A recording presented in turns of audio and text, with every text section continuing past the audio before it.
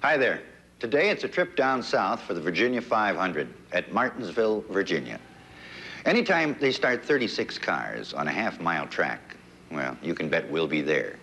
You see, Martinsville is an exceptional racing plant. To draw names like Richard Petty, David Pearson, Bobby Isaac, Leroy Yarborough, Bobby Allison, plus many more, and to pay them a purse of $45,000, and then jam the stands with 30,000 race fans, well, it has to be some kind of record.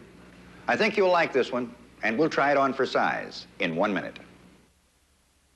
In the state of Virginia, it's quite common to see bumper tags stating that Virginia is for lovers. However, it's quite a state for race fans, too. And one man largely responsible for the growth is Clay Earls. He's the president of Martinsville Speedway. And this man's congeniality and true dedication to the sport has built this track into one of the finest facilities on the NASCAR circuit. A beautiful half-mile oval that offers the ultimate in action. And as the old carnival man used to say, it all happens right before your very eyes. If you've ever wondered where all the great promoters went, we suggest a trip to Martinsville Speedway and a visit with Clay and his very able assistant, Dick Thompson.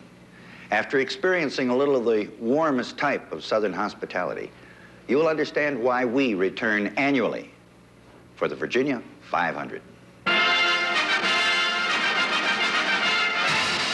Martinsville Speedway, one of the prettiest and best-run little tracks on the entire Southern Circuit. And this 17th annual Virginia 500 marks their silver anniversary. At 10 a.m., with all seats sold, it was standing room only. By race time, there was a record crowd of 30,000 to make possible a purse of over $45,000. It was a super celebration. And in return, Clay Earls gave the fans all the superstars of NASCAR. David Pearson. Richard Petty is the favorite. He has 10 wins at this track. Bobby Isaac, Charlie Glotzbach, and the pole sitter, Bobby Allison, who turned in a record qualifying run of 84.163 miles per hour in the Junior Johnson-prepared Chevrolet. With a warm Virginia sun pushing the temperature into the 70s, it was an ideal day for racing, and all drivers climbed aboard. Starting next to Allison was Bobby Isaac in the Dodge 71. Richard Petty was third in the familiar 43 Plymouth. Starting fourth was David Pearson in 21, the Wood Brothers Mercury. Then Leroy Yarborough and Bill Dennis. Buddy Arrington and Charlie Glotzbach were in the fourth row.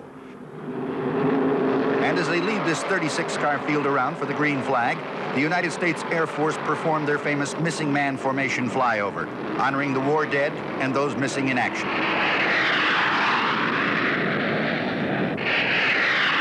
The thunder of the jets was matched only by the explosive power of the cars as they wound up down the front chute for the green flag, and this race was underway.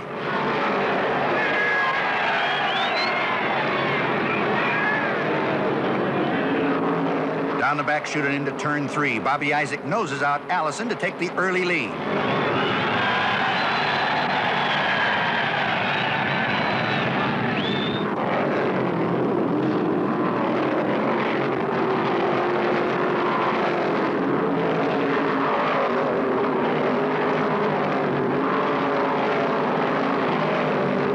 Slides up on the inside of David Pearson. They go for a side-by-side battle for 2 laps, and Richard finally edges him in the 4th turn to take over 3rd.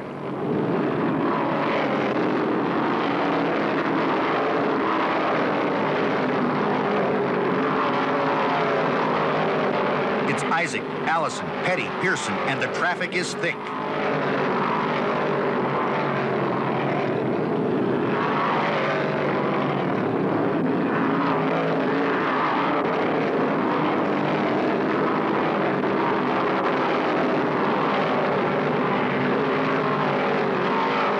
The leaders have already started to lap the slower cars and brushing fenders in every turn.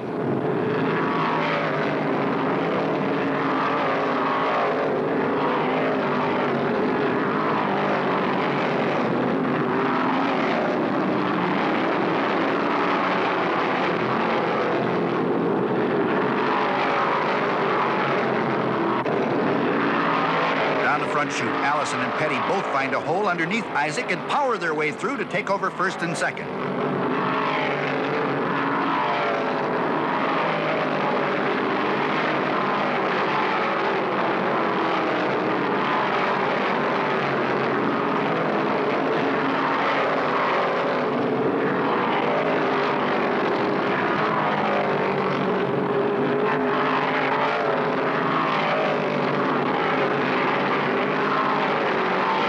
track chute, Allison leads in the Coca-Cola Chevy 12, Petty second in 43, Isaac is third in the Dodge 71, with Pearson pacing himself well in the fourth spot.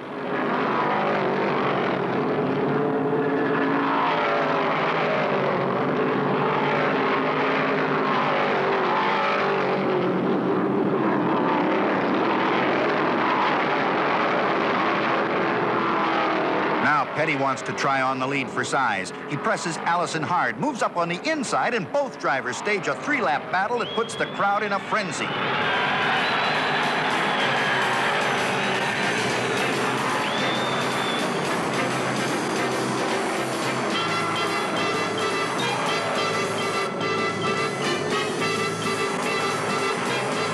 Coming into turn 4, Petty finds the hole and screams the Plymouth through. The familiar number 43 is now number 1.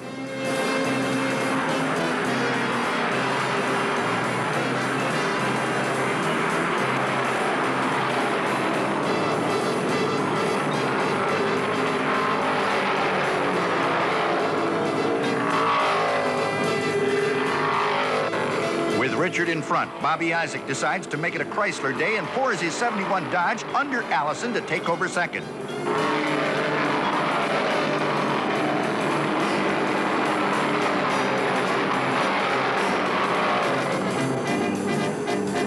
Jimmy Hensley in the Ford number 90 just blew the differential on the backstretch and dumps oil all the way through the fourth turn.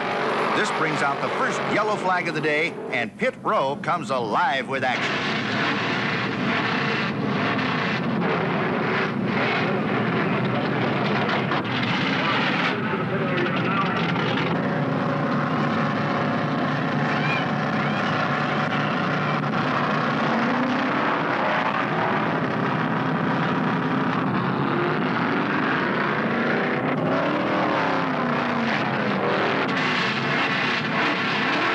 Pit stops are fast, but the Wood brothers won it again. They get David back on the track in 19 seconds.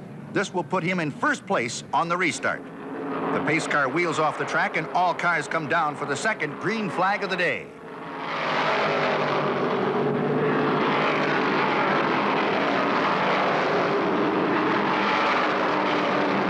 Pearson is first, 71 Isaac second, 43 Petty is third, with number 45 Leroy Yarborough fourth.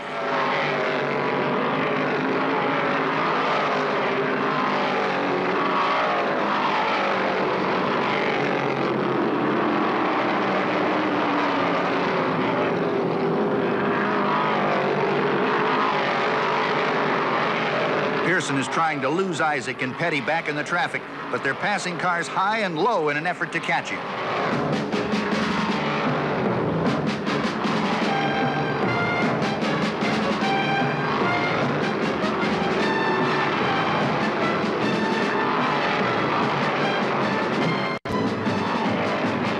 Into the third turn, Petty drops down low, challenges Bobby Isaac, and passes him in turn 4. Now Richard is second.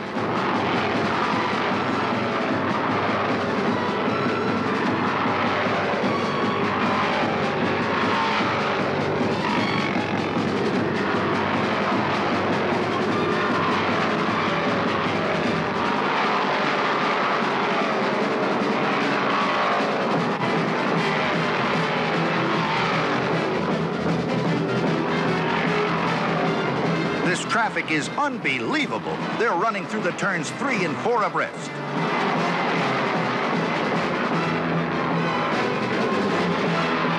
In the fourth turn, Petty catches Pearson.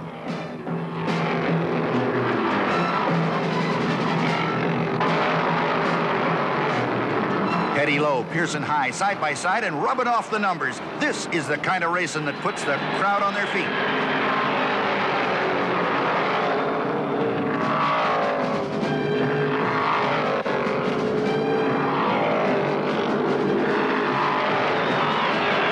Turn, Richard finally takes the lead, and Bobby Isaac moves up to do battle with Pearson for the second spot.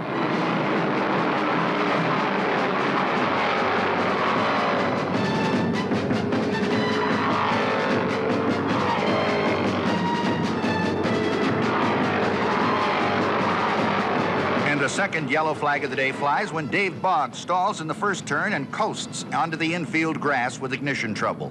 Now the race is in the pits.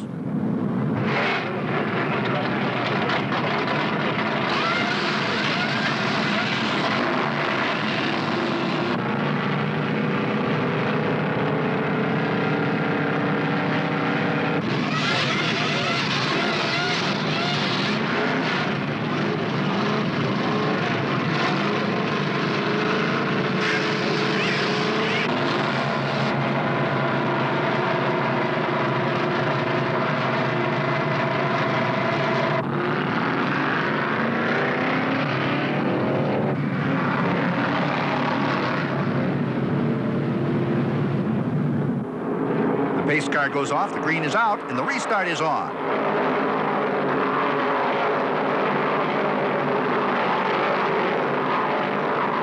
In the first turn, Bobby Isaac takes the outside and the lead, but keep your eye on Petty. His Plymouth is screaming.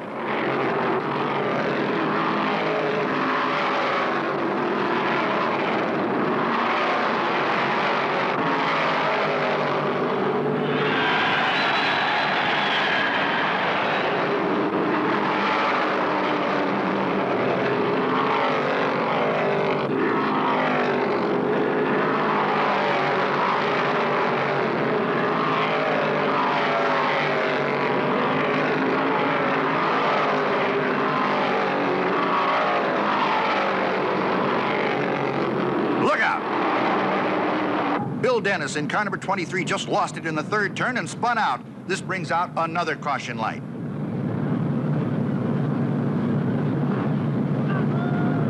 Bobby Allison is the first car in. When Dennis spun, Allison went high and brushed the wall, damaging the right rear tire.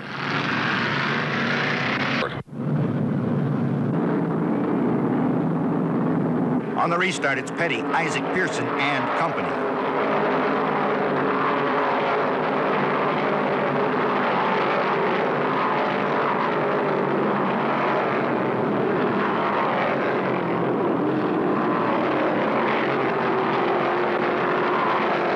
Richard has the lead, but he can't run away. Bobby Isaac in the Dodge 71 works him over on every turn.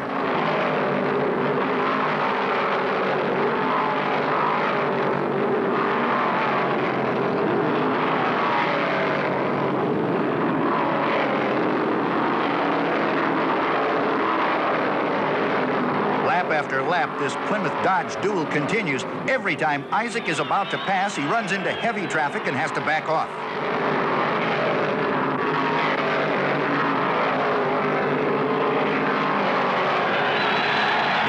Second turn, Bobby finds a hole and slams through to take the lead.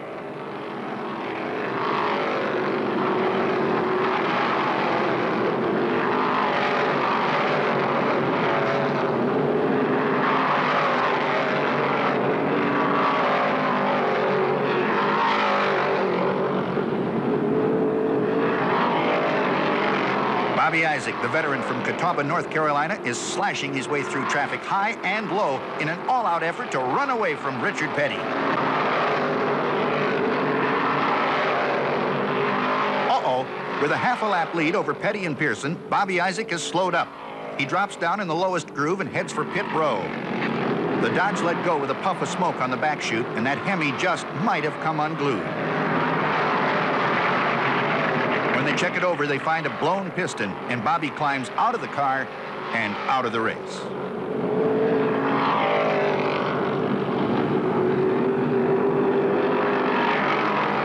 While Isaac pitted, David Pearson came with an all-out charge, passed Petty, and took the lead.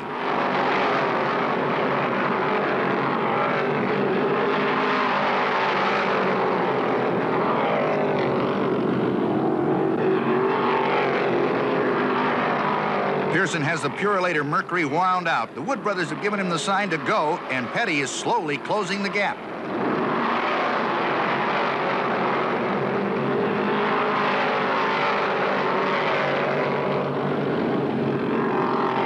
Pearson and Petty, they're at it again. We've seen them wage this battle from Florida to California. Now it's Martinsville. The size of the track means nothing. They just love to race, and they're two of the best.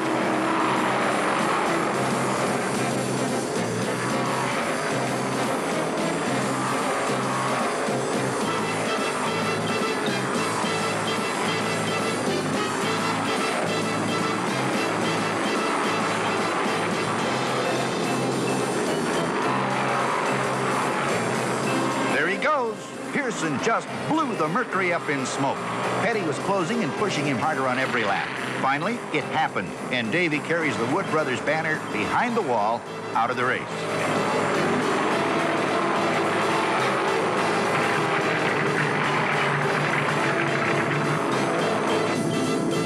With oil on the track, the yellow flag comes out once again. Petty and Allison both scream into the pits to pick up enough fuel to make the final laps.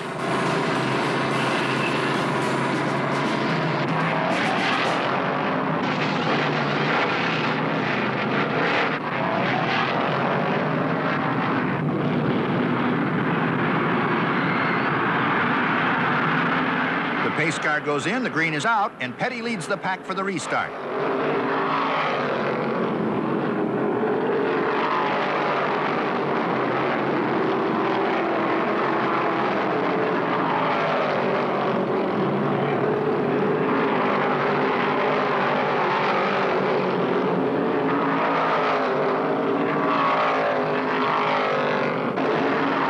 Richard has at least 2 laps over any other car in the field. If he keeps it all together, he's got another Martinsville trophy.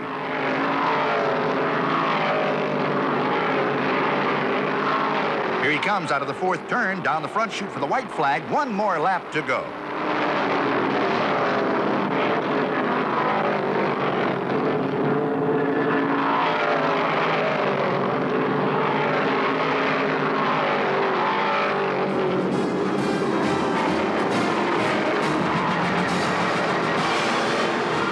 Plymouth 43, the first car to complete 500 laps, and Richard Petty is the winner of the Virginia 500.